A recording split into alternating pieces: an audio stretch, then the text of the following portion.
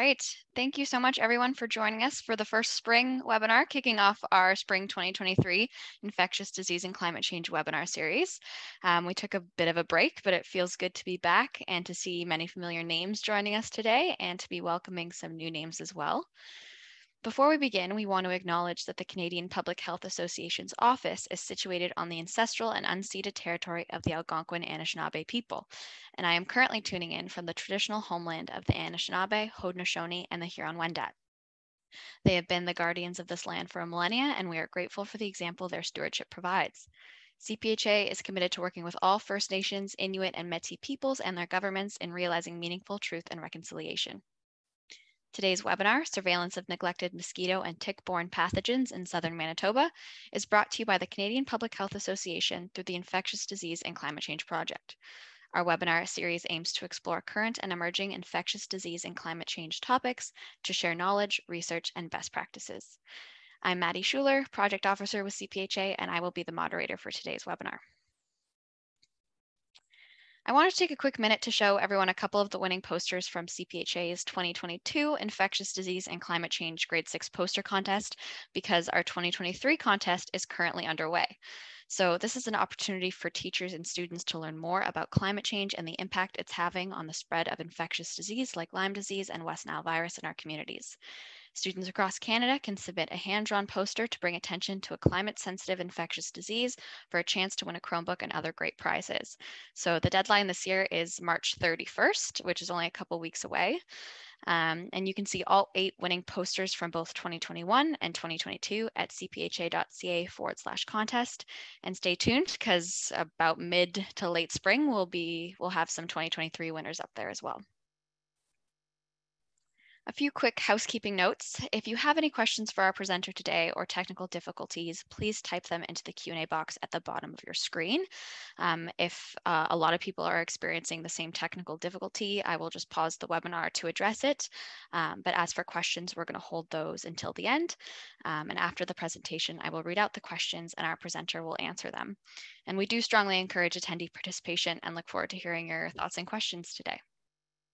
Secondly, our webinar is being recorded and will be made available on CPHA's YouTube channel a few days after the end of this presentation, and presentation slides will be circulated as well. Lastly, we would love to get your feedback, so after the webinar, please fill out our 5-minute survey, which will open automatically in your browser once you close Zoom. And I do truly read every piece of feedback, and your thoughts and suggestions help and have helped to make these webinars what they are today. Now, I would like to introduce our speaker for today's webinar. Dr. Bernadette Ardelli is an accomplished biologist, researcher, and esteemed female leader in science. She is an expert in diseases that impact poor and marginalized populations. Since completing her PhD in zoology in 2000, she has achieved progressively senior leadership roles, including her current position as Professor of Biology and Dean of Science at Brandon University. Her expertise, dedication, and leadership has resulted in numerous high-profile and impactful appointments to local and national scientific committees. Dr. Ardelli is committed to change and inclusion in the sciences. She is a strong mentor and role model for students and faculty. She is authentic, knowledgeable, passionate, and a well-respected STEMinist. And with that, I will turn it over to Dr. Ardelli.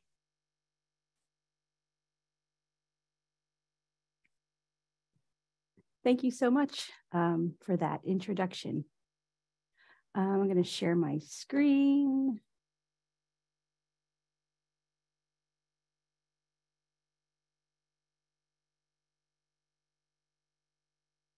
How's that looking? Good?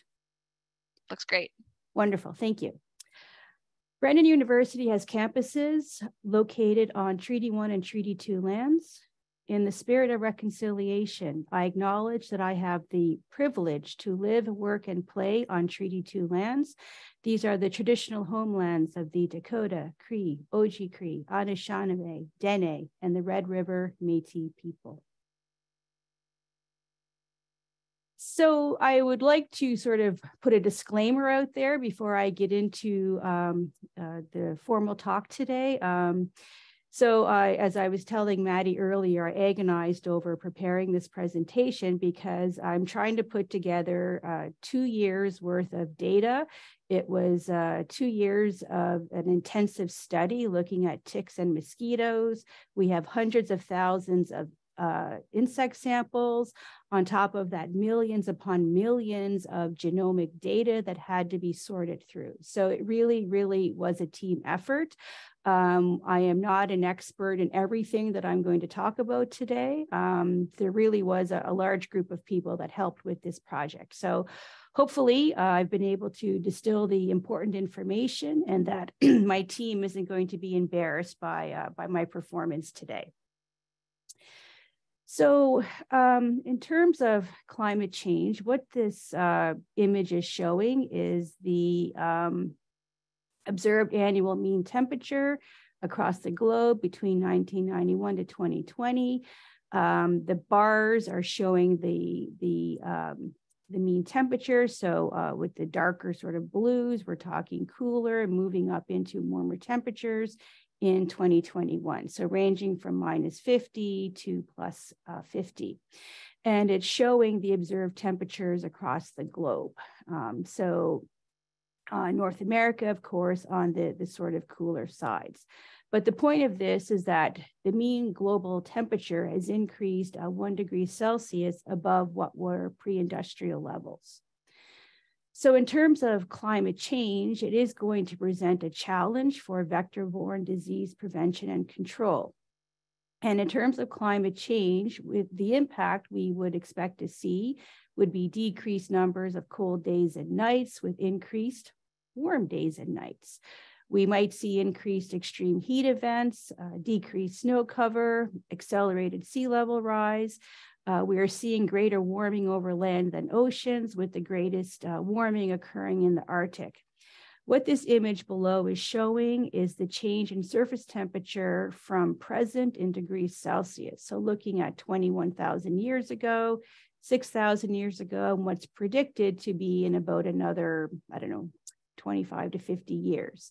Again, cool, represented by the blue, with moving into the sort of reds and orange, showing warmer. So we can see that, of course, we have increased global temperature and is predicted to continue to increase.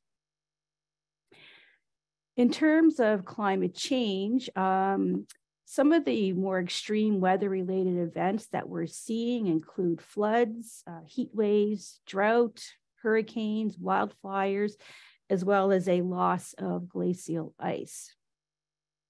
So in terms of vectors, how is this going to impact vectors? Well, again, we're having this warming of the earth brought on by anthropogenic greenhouse gas emissions. So the image that I'm showing here is sort of more typical for industrialized nations. And this will have long-term implications if we don't do something to mitigate the effects of climate change, keeping in mind that vectors are ectotherms and they are going to do better in a warmer world.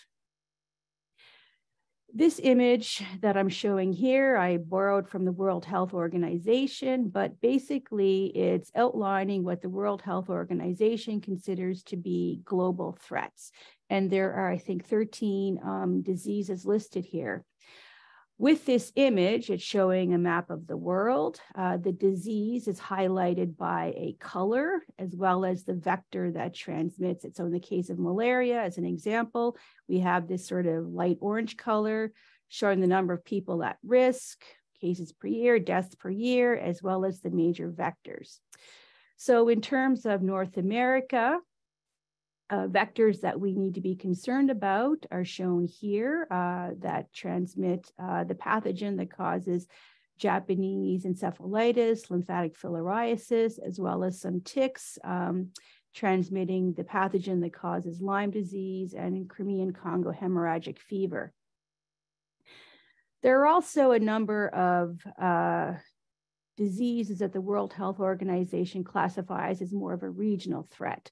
So in the case of African trypanosomiasis, the rule has always been, as long as the tsetse fly, which is the major vector for transmitting the pathogen that causes the disease, as long as it's contained to Africa, we should be okay. And as far as I know, there haven't been natural cases of tsetses occurring outside of Africa. There were some labs back in the 70s, that did, of course, have tsetse colonies, which was very brave of them. In terms of regional threats that we're familiar with, of course, Lyme disease, West Nile fever, and then some tick-borne encephalitis. In terms of how climate change may impact vector-borne diseases, well, it's going to, basically, it could impact the transmission dynamic. So if, for example, the world is getting warmer, and it's creating better habitats for these vectors, then we can expect geographic spread of these vectors. And so we may see a reemergence of vector-borne diseases through multiple pathways, including some that were originally thought to be under control. So we may see direct effects on the pathogen, the vector itself, so non-human hosts that maybe harbor the pathogen coming into areas that were perhaps not hospitable before, as well as direct effects on humans. So in terms of ecosystem habitats, or at least I have a tendency to think about sort of more rural type habitats, but we also need to be aware of impacts that it might have on urban habitats. So, pools of water collecting that might make an area more hospitable for vectors that are going to transmit some of these pathogens. And so again, with altering ecosystems, the vectors or the non-human hosts may thrive in these environments, or they may also fail as well. Once again, reminding you that vectors are ectotherms, so they prefer and do better in warmer climates. And so an increase in temperature will result in an increase in abundance of these vectors. They're doing better, longer survival, increased feeding activity, and then it could also impact the rate of development of the pathogen within the vector itself. So using dengue as an example, the extrinsic incubation period, so that is the time when the pathogen gets ingested by the vector and when that vector actually becomes, it becomes infective. So when the vector takes a blood meal. It's inversely associated with ambient temperature. And so in terms of vector-borne disease, the key is whether or not the vector is going to become competent or capable of transmitting that infection. So it may not become competent if the rate of the development of the pathogen is extremely slow within that vector, or the survival of the vector is too short so that it becomes it dies before it becomes infective. But again, if we have increases in temperature, it's going to increase the survival of these vectors, as well as their feeding activity, how many times they're going to go out and feed. And so that will have an impact on the competence of that vector if they are harboring a pathogen. So in terms of how these vectors are going to be dispersed into non-endemic localities, well, through trade, travel, or migration. And in terms of the vectorial capacity, so that is, is this vector actually capable of transmitting the pathogen that ultimately results in disease? We have to integrate a lot of information about that vector. So how much is there? The abundance of it? What does it need to survive? The competence of the vector. So can it actually transmit that pathogen? The feeding rate. So is it one blood meal? Does it need several blood meals in order to be able to transmit that pathogen? And again, how long that intrinsic incubation period is going to be. And all of this is going to be dependent on the temperature conditions. So looking at some examples of regional local signals of climate change and the impact that it's having on vector-borne diseases, using Lyme disease as an example. So in the US, there are higher cumulative growing degree days, lower cumulative precipitation, and a lower saturation deficit. All of this has been associated with an earlier start to the Lyme disease season. In southern Canada, we're seeing, again, higher temperatures, and the higher temperature is an important determinant for the environmental suitability for Ixodes, which is the tick vector for Lyme disease, and the ability of that vector to be able to establish itself. In Quebec, we're seeing milder and shorter winters, and this is associated with the spread of the white-footed mouse to the north. And this is the primary reservoir for the pathogen that causes Lyme disease. In terms of mosquito-borne disease and climate change, there are sort of 5 major players with respect to mosquito-borne pathogens. So the pathogen that causes malaria, dengue, lymphatic filariasis, yellow fever, and Japanese encephalitis. Just in terms of these 5 main mosquito-borne pathogens, over 300 million infections per year with a global disease burden of 50 million dailies. And so we can expect that mosquito-borne disease will continue to exact increasing tolls on public health. Within Canada, Public Health Agency of Canada, there's a 10% increase in mosquito-borne disease observed between 1999 to 2019. And so we can expect this to continue to increase if climate change continues to go unmitigated. So, for example, if we look specifically at Manitoba and what we're seeing to the north, rising permafrost temperatures and thinning ice, we're seeing more forest fires around the lake areas, changing ecological conditions, more extreme weather events with significantly less snow cover, and we also have greater risks of flooding and more flooding occurring.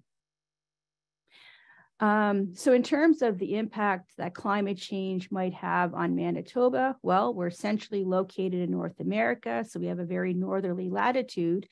And because of that, it's expected that we'll face earlier and more severe changes to climate than in many other parts of the world. Already, temperatures in northern Canada are 2 to 3 degrees Celsius higher than they would normally be at this time. So with climate change, we will expect to see warmer and wetter winters, longer, warmer and drier summers. Precipitation is going to vary more from year to year, and extreme weather events will become more common. So heat waves, drought, flood, as well as intense storms. So with that introduction, I want to start to talk about some of the work we've done looking at mosquito and tick-borne pathogens in southern Manitoba with an eye on thinking about climate change and how this might impact some of these pathogens. It's predicted that southern Manitoba will experience dramatic climate changes by 2050, and this, of course, is likely to increase the burden of infectious diseases.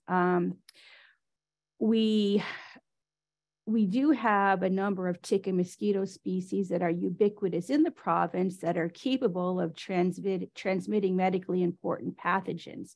So the question is, are these medically important pathogens present in the province? And currently, these are neglected, so to speak, in provincial surveillance programs. So while we do surveil for West Nile and Lyme, we do not survey for bunyavirus encephalitis, Rocky Mountain spotted fever, or tularemia.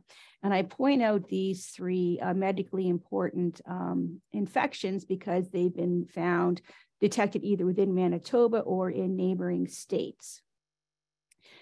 In terms of West Nile and Lyme disease, I kind of have an asterisk there, and I've got COVID in brackets. And so because of my role at the university, as I was telling Maddie earlier, I get a lot of information that I may not need to hear about.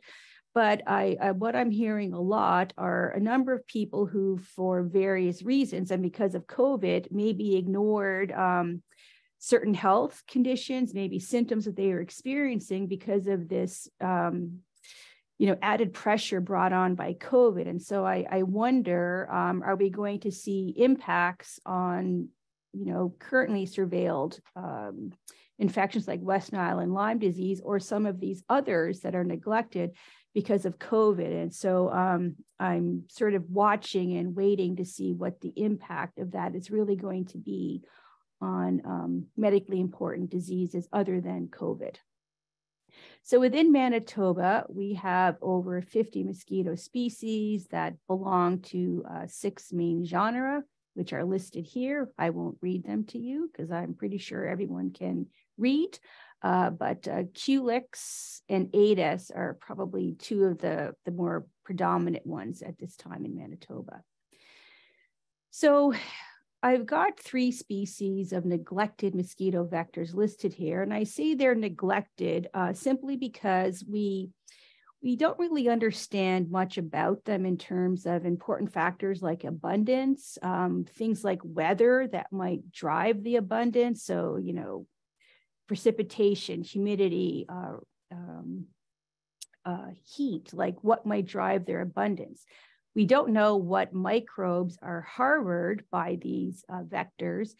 And then as well, unless it's West Nile virus microbes and Culex, non-West Nile viral microbes are not characterized. So that's what I mean in terms of they're neglected, so to speak. And so as part of this study, one of the things we wanted to look at was mosquito activity and seasonal population dynamics, because we really wanted to try and identify what weather variables might be driving that mosquito activity.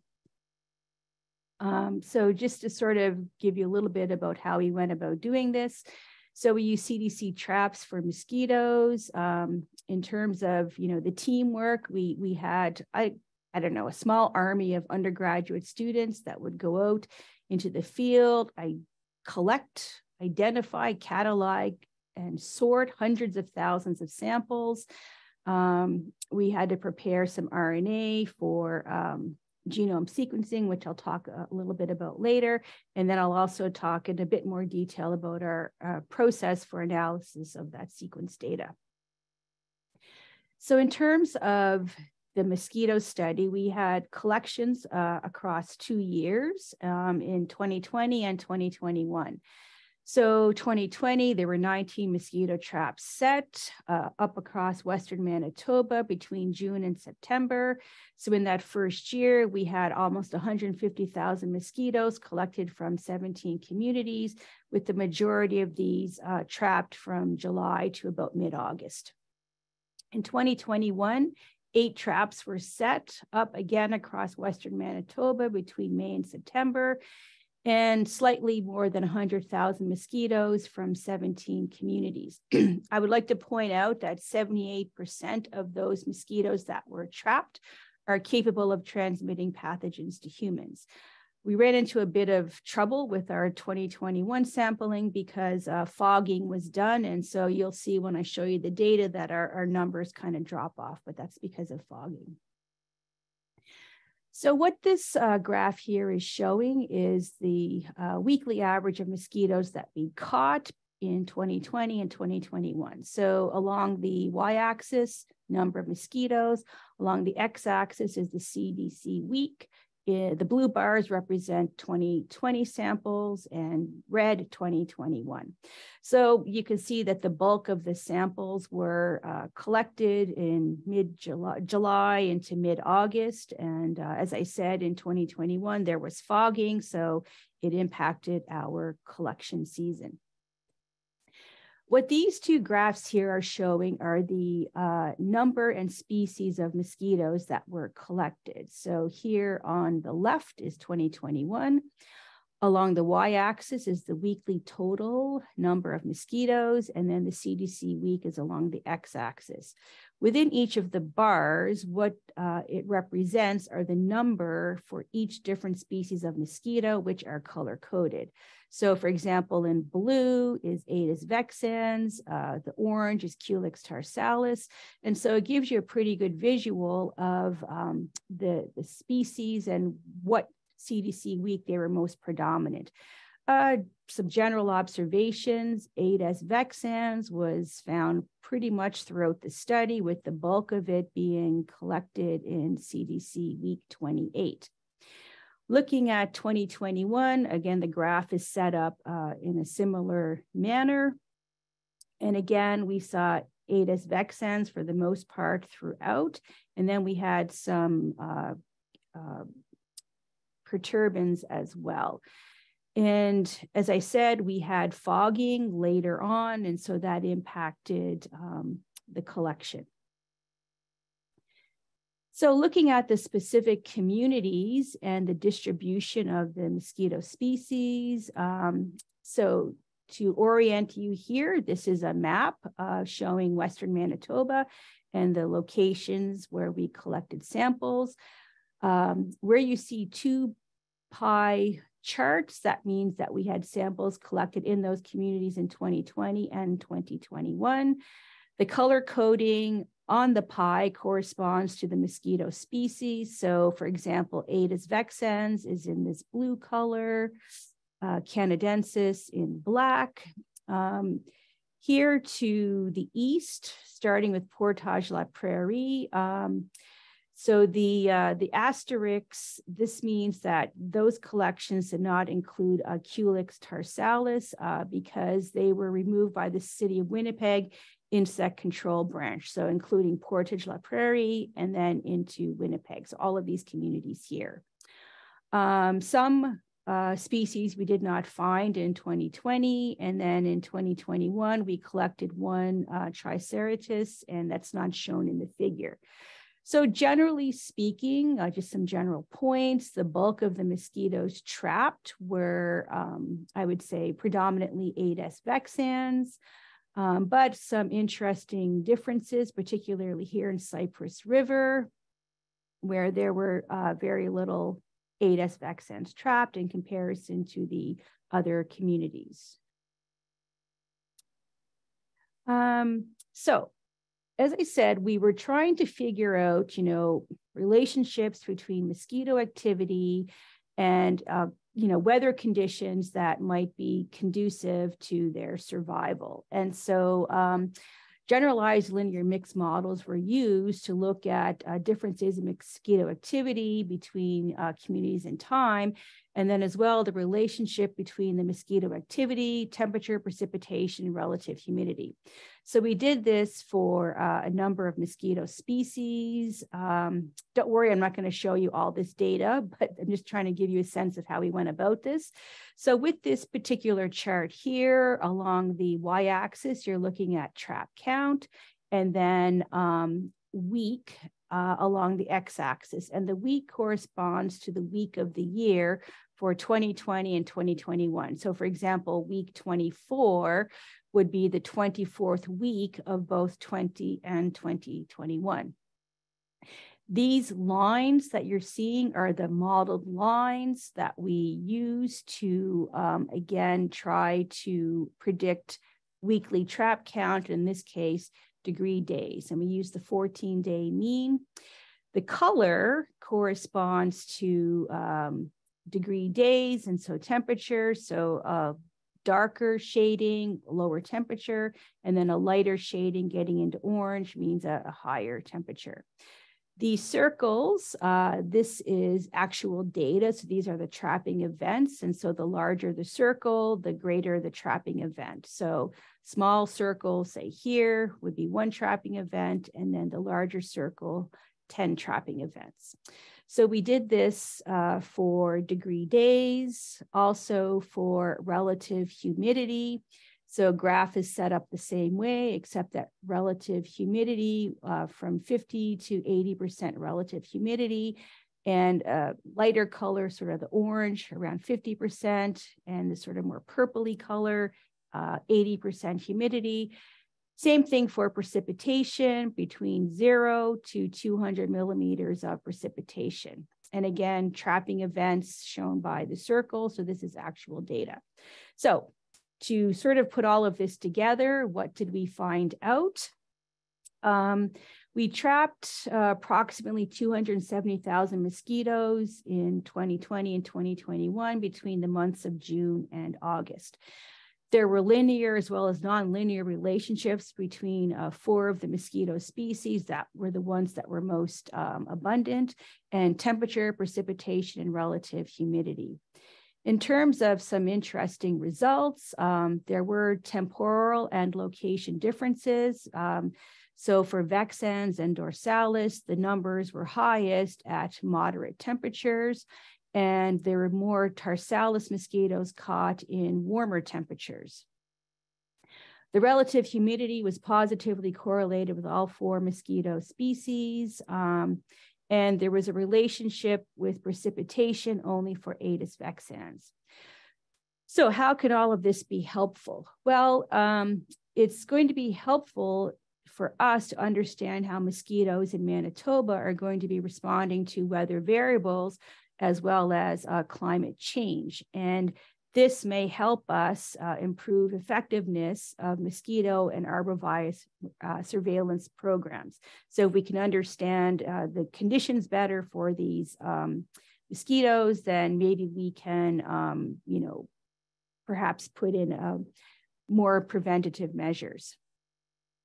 So the first part of this study was to look at the conditions, the weather and climate that these mosquitoes seem to thrive best in.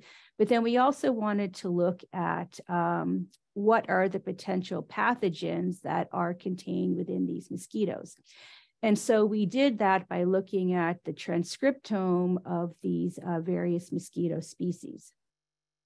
Okay, I'm not going to explain all of this, but if you want to, I think this is being recorded and the presentation will be available. So this kind of gives you some detailed information about how we went about doing this. So we used total RNA and we did RNA sequencing. And so again, in order to get enough RNA to be able to create these libraries, we made RNA pools. So we combined by species, year, and location to form larger pools that represented between 50 and 2,000 mosquitoes. So once the RNA was extracted, met the quality control, we sent it to the Genome Quebec Innovation Center for creation of the cDNA libraries, adapter tagging, and the RNA sequencing. And we did this using, or they did this using the NovaSeq platform. For analysis, we used the Illumina analysis packages available through Genome Quebec.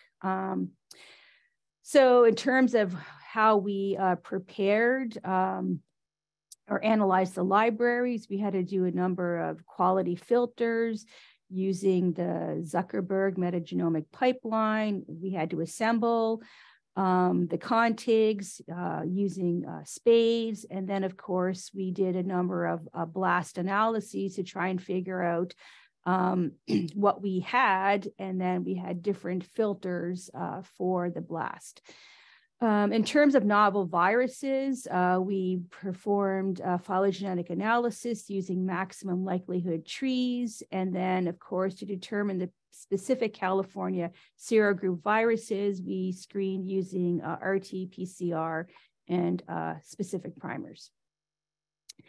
So what you're looking at here is the mosquito transcriptome. So we pooled samples, and so we had 45 samples representing almost 5 million viral reads. And so the way this graph is set up, we have viral reads here along the x-axis in log scale. The color-coded bars correspond to genome type. So is it a single-stranded RNA? Is it a double-stranded RNA or a single-stranded DNA? And then along the x-axis, we have the taxon or the viral family that they belong to.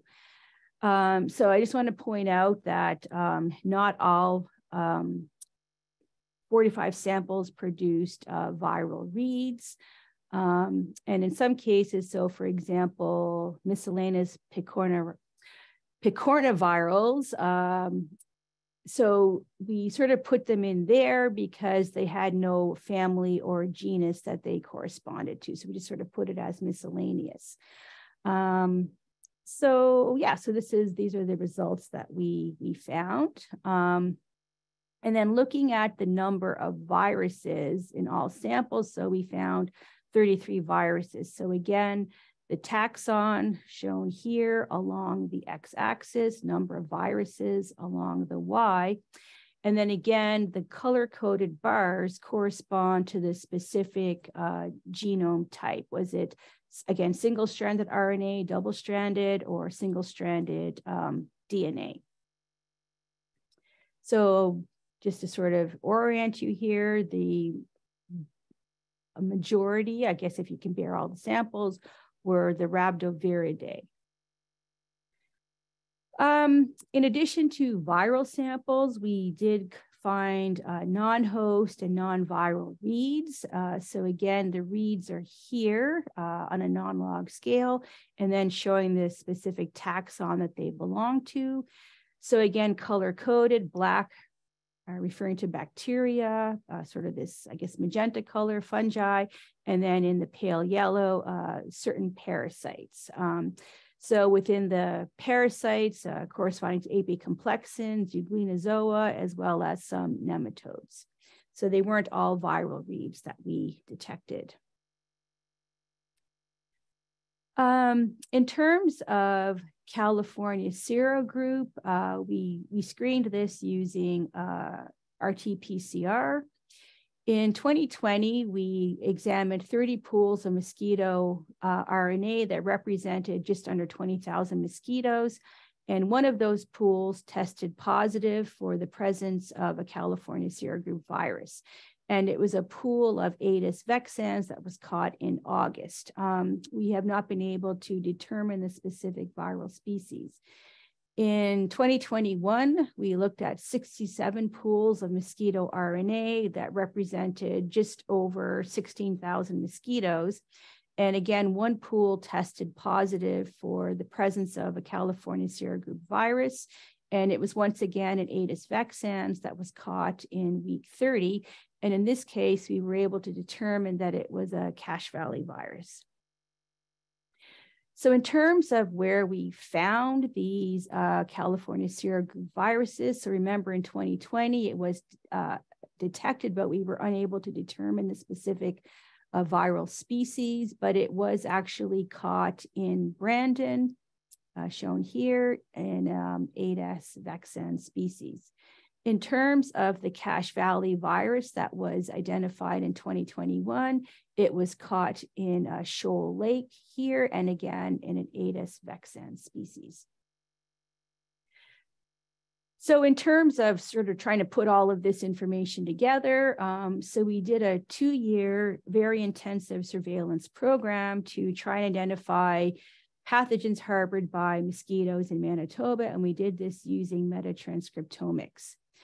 So 45 mosquito samples were surveyed, representing about 30,000 mosquitoes, and identified a total of 33 viruses, some of potential public health concern, some of economic and environmental concern, and some that have been newly reported in North America. There are 7 viruses that we think are probably novel and that they haven't been detected as being harbored by mosquitoes in Manitoba.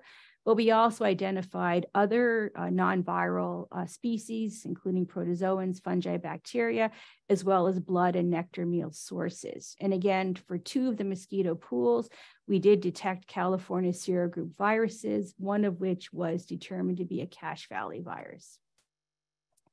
So in terms of viruses of potential public health concern, CHU virus and lacrosse virus, some novel to the region, iflavirus and Kafluga virus, veterinary or agricultural concern, Turlock virus, and then some that are can impact some economically or environmentally important insects, so black queen cell virus, potentially impacting honeybees, and bog hill burn virus. I just love the way they name viruses. Great names.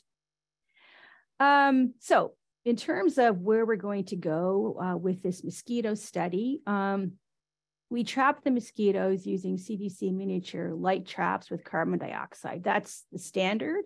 And it's very useful for a variety of reasons. But we are aware of the fact that there could be some potential bias in the study just based on the type of trap that we used, because certain traps are more attractive to some mosquito species than to others.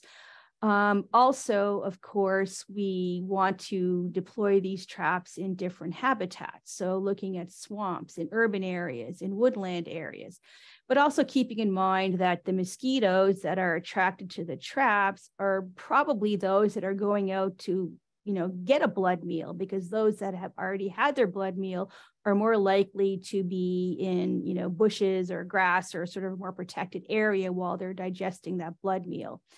So that's part of the reason why we want to set these traps in different areas, so we can get a really good sense of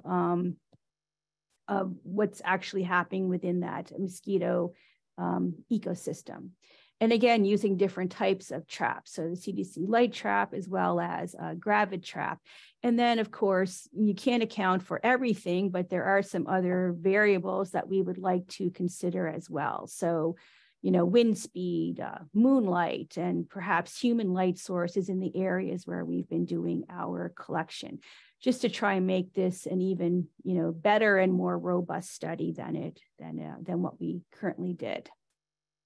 So I'm looking at my clock, and I think I have enough time to sort of throw in some of the work that we did on these tick vectors.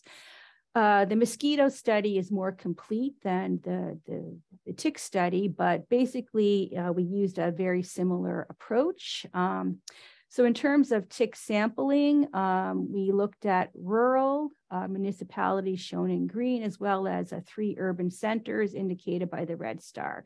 So Brandon, Winnipeg, as well as Winkler. So with the ticks, we dragged for those ticks. And again, army of students to identify, catalog, and sort, and then using a similar approach with extracting RNA and sending these to Genome Quebec for cDNA library preparation, RNA sequencing. And then there was, again, sequence data analysis as well.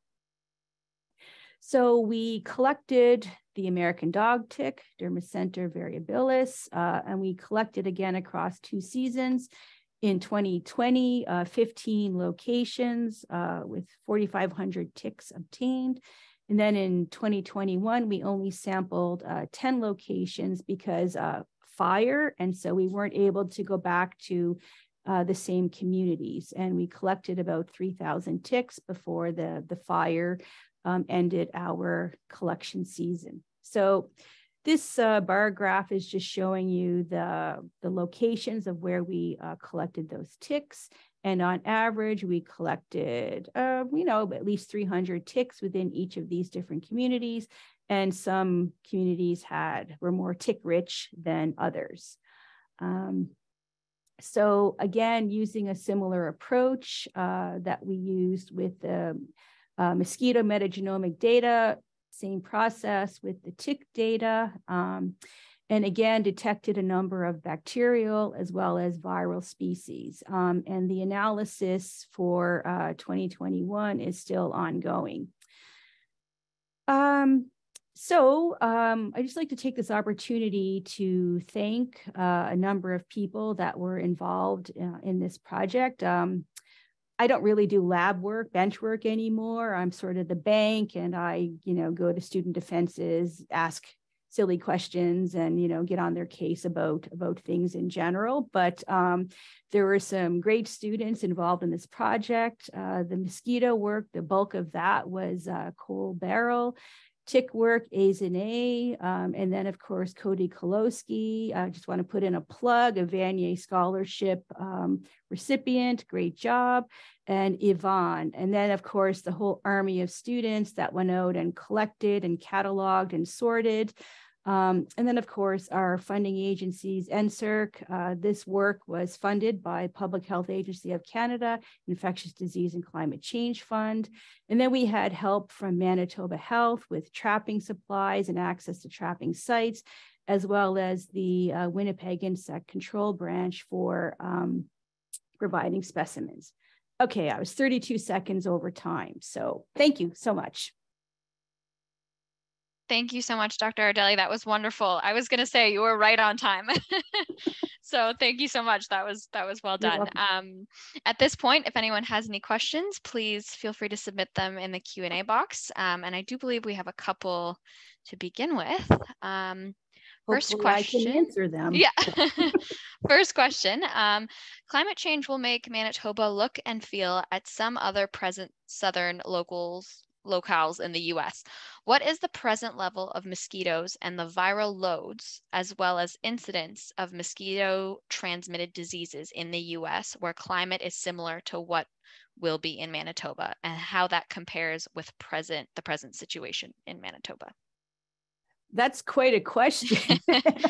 And I actually, I can't answer that off the top of my head. I will say that, we've, in terms of medically important pathogens, we are seeing in North Dakota, so closest to us, that's where we're starting to see some of the pathogens that I mentioned that we haven't seen in Manitoba yet. But yeah, so I can still send you information that you can post, correct? So I Yes, can, yep. I can actually look into that. Absolutely, yes. And I will put my email in the chat for anyone who has any questions after the presentation. I'd be happy to connect you with Dr. Ardelli. But thank you. We do have a couple more questions coming in. Apologies if I missed it. What was the reason for using less traps in your 2021 sampling season? 17 in 2020 down to 8 in 2021, if I'm remembering correctly. Thank you. I'm trying to remember, and don't quote me on this, and I'm wondering if it was accessibility to sites as well as accessibility to traps. With COVID, we also had issues getting access to vehicles that we needed to get into some of these sites. Like, it was impossible to rent trucks and vans within this province. So we had a real issue there. One more question coming in. You mentioned collecting American dog ticks. Were there any black-legged ticks collected during your survey? Yes, there were. I cannot tell you how many, but they're in the freezer. So if I'm invited back again, as I said, we're still working through the tick study. And so hopefully that information will be more complete. There is some interesting stuff going on with the ticks as well. No, we'd be happy to have you back whenever you have that information. Please, we'd love to have you back. Especially because we collected ticks and mosquitoes in roughly the same areas. So we have the climate information for those days, because we sort of sent them out as a team and they divvied up mosquito versus tick. Right. Yeah, so we can do some interesting work with that. Yeah. Wondering how interconnected you think these mosquito communities are. If a new virus was to arrive here or move from the States, do you think the communities have enough overlap here in Manitoba for said viruses to become endemic? I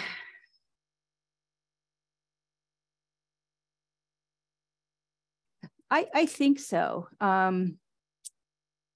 We have a number of vectors here that they're established here that are capable of, we know that they transmit these pathogens in other locales. And so we already have an abundance of these vectors here.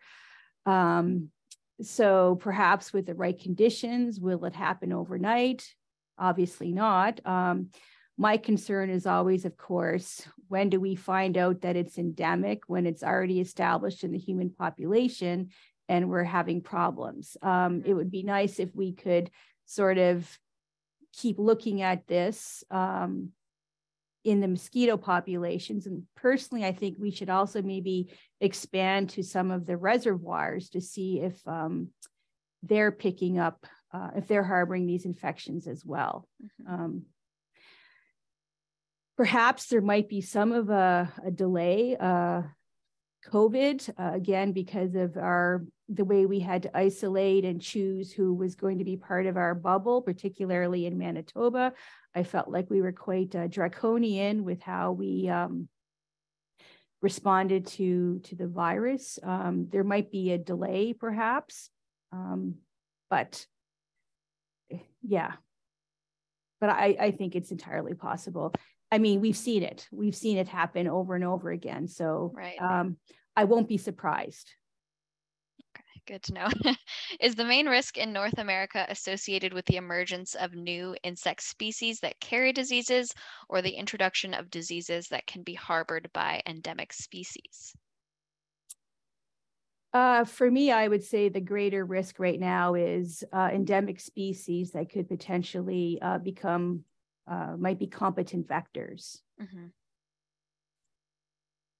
Very interesting talk. Thank you. In the mosquito activity statistical modeling, how did you choose the threshold for degree day? Was it 0 degrees, and why over 14 days? In brackets, I suspect these thresholds and duration periods vary from one species to another.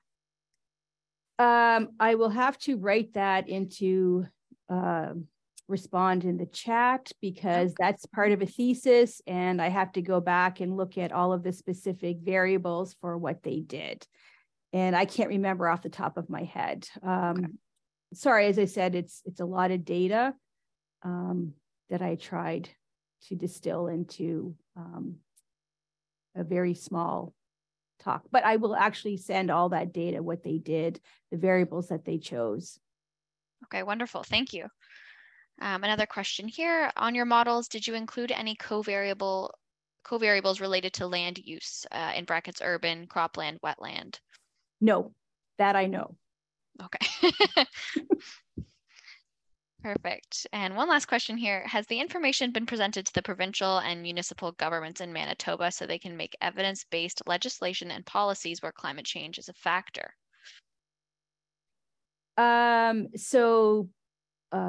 Provincially, locally, yes, because I forgot to introduce my co-investigator on this, Dr. Cassone.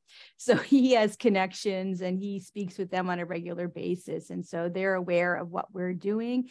And then locally within Prairie Mountain Health, we have a collaborator that we speak with as well. And so we're hopefully going to be looking at human tissue samples, because there's a fairly large collection.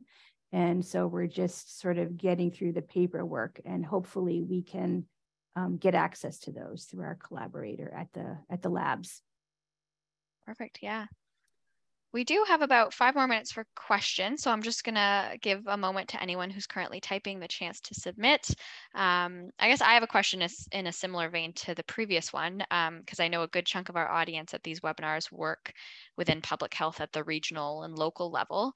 How could local public health units apply these findings?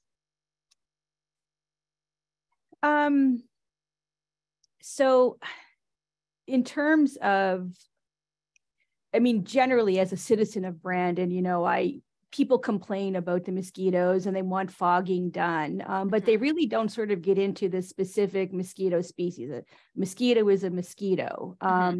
But where we were able to see that, certain mosquito species are more predominant in some areas. Like, I don't know what was going on in Cypress River that we had such a difference in the mosquito species that were predominant, but we see that Aedes vexans is the predominant species, and we know that that's the one that was positive for both of those viruses.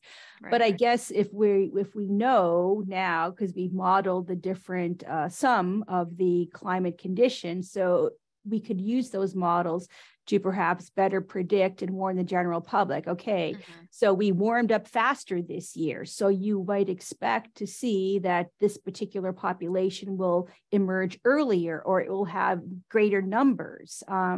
So if we see that there was a drought, but so that might be more informative in general, just to let the public know. Like, they might not, I don't think they will care about the specific species, right, but that we might see an earlier emergence in greater numbers. So just be vigilant, and these are the areas where you might want to be aware. Right. Yeah. No, that risk communication piece I think is huge. Yeah. We do have another question related to my first question. If the principal risks are endemic insect species harboring new diseases, what are the mechanisms for these diseases to emerge in more northward climates? So if If the principal risks are endemic insect species harboring new diseases, what are the mechanisms for these diseases to emerge in more northward climates?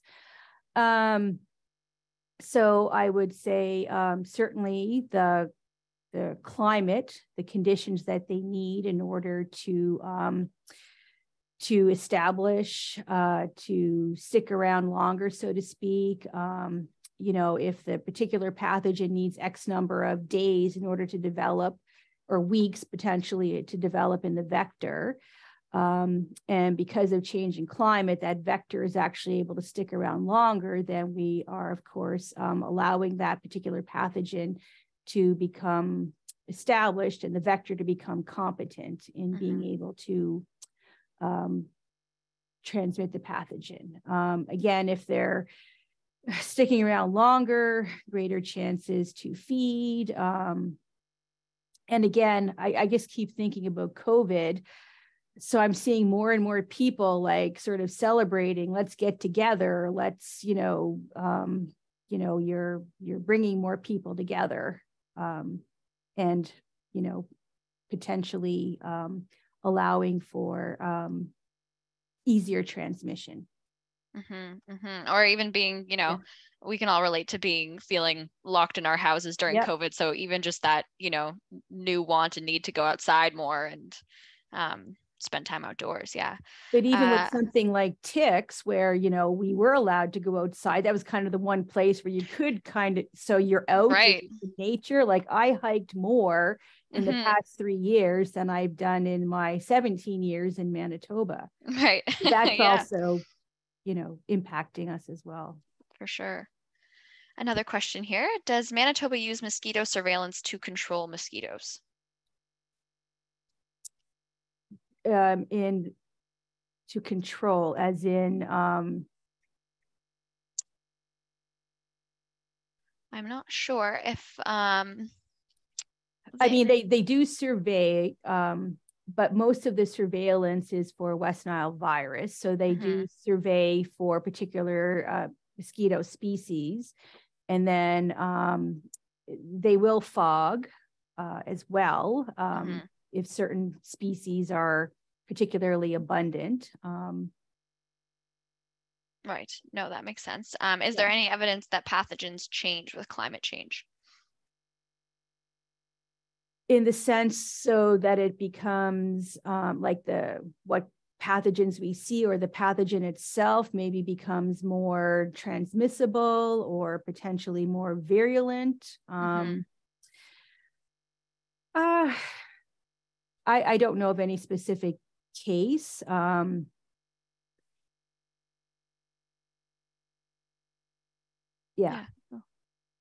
mean, generally speaking, when an infection is new, you tend to see more virulence in terms of the pathogen. But as it develops, unless it needs to kill a host to get to the next one, generally they're sort of evolving towards some sort of balance. But yeah, no, that's an interesting question. Yeah, good question. All great questions. One last one coming in. Should we use chemical control for mosquitoes? Does fogging not reduce potential mosquito predators? So for me to use chemical control, I prefer that we do not do that. When I first moved to Manitoba, I had a colleague that did a lot of work on mosquitoes. They've since retired. But my question was always, because one of my specialties in terms of disease control is drug resistance. And so I always sort of asked, well, does anybody monitor for insecticide resistance? Because of course, in other countries, particularly in Africa, where DDT was commonly used, of course, resistance developed. And so for me, chemicals are perhaps a Band-Aid solution. I would prefer that we find other ways to control insects. But I get it. Even I I'm happy when they fog because I want to sit outside. And then there's mosquitoes, and my child won't leave the house because he doesn't want to get bit. And so I don't like it, but it's what we have right now. And it's fast and it's effective, but I think that we should always be looking at other ways. Don't get complacent. So I know in some cases that might be hard because there's so many problems to solve. And so if you have a chemical that's working well and it's doing its job, it's hard to not rely on it. Right. But, yeah. Right.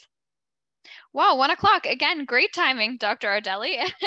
That Thanks. brings us to the end of our webinar today. Thank you everyone for joining us. And thank you again, Dr. Ardelli, for sharing your time and expertise with us today. I just want to remind everyone to please fill out the survey that opens up when you close your browser. I think there was a bit of an issue with it before, but it should be resolved now. So we really appreciate your feedback. Our next webinar will be March 21st, titled National Baseline Survey of Tick-Borne Disease Awareness. So we hope to see everyone there. And thank you again and have a wonderful afternoon. Thank you. I'd just like to say, if anybody Yes. wants to contact me with more specific questions, I'm happy to answer them offline as well. Absolutely. Thank you so much, Dr. Ardelli. Thank you. Take care, everyone. Bye-bye.